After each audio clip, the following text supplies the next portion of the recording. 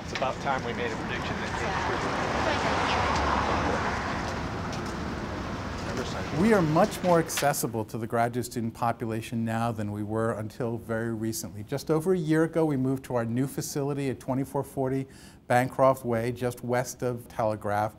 And we provide services basically at 3 levels, an attempt to engage what is a population of over 10,000 Berkeley graduate students with staffing of 2 who are devoted to working specifically with graduate students, PhDs, and postdocs.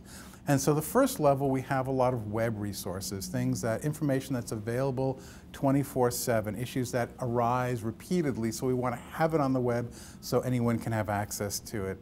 The second level of services is through programs, workshops, presentations, where we bring, say, PhDs outside of academia who are working in a given professional realm that may garner a lot of interest. Say right now, data science is really big. And so we bring in a Berkeley PhD who talks about not just what they do, but how they got there. What were the specific steps they needed to take to get from their academic background and training into this new professional realm.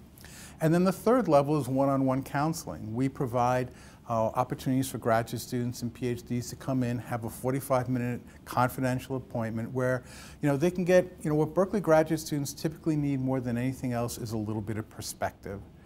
Because they live in such hyper-competitive and strongly socialized research groups, departments, that just sort of stepping outside there and thinking about what is it I really want to do. Even if I stay in academia, maybe I prefer a more teaching-oriented institution because my love of being an academic is more around working with students rather than at the lab or in the archive. And so helping them figure out what they want to do and then giving them the tools to move forward.